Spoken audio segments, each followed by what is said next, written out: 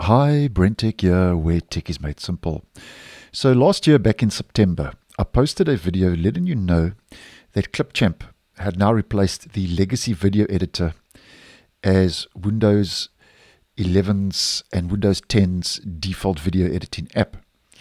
Now, I'll leave that video down below if you would be interested. But just to let you know that with the latest update to the Photos app that I received today, the video editor now and all traces of the video editor have now finally been removed from Windows 10 and Windows 11, because when Microsoft replaced the video editor with Clipchamp, if we just head to that video I did post last year in September, just to a relevant timestamp, here we can see that although they had replaced the video editor with Clipchamp, the video editor entry in the All Apps list in the Start menu was still available.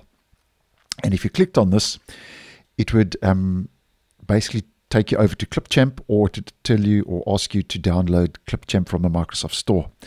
Now, just to let you know that, as mentioned, it seems now that all traces of that video editor have been removed.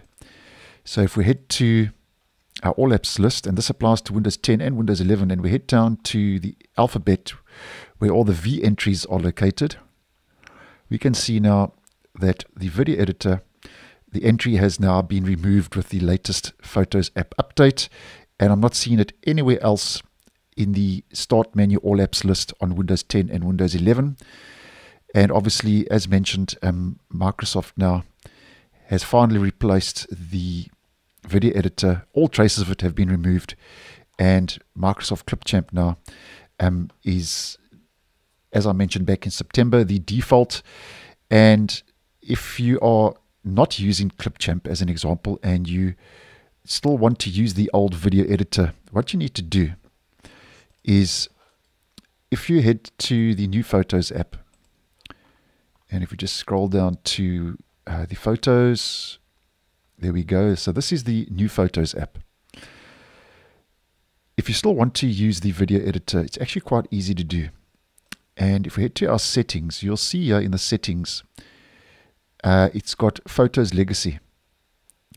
And it says in the description, the prior Photos app is now called Photos Legacy and is available to download for free in the Microsoft Store.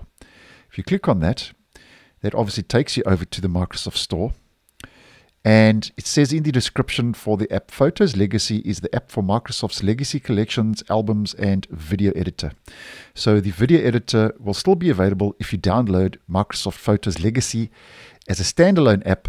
But if you don't, I'm just letting you know that the latest update, which, by the way, if we just head to the version, is 2024 11.010 1.002.0. So that's the latest version. So this latest version to the Photos app, as mentioned, removes all traces of the video editor if you are looking for it.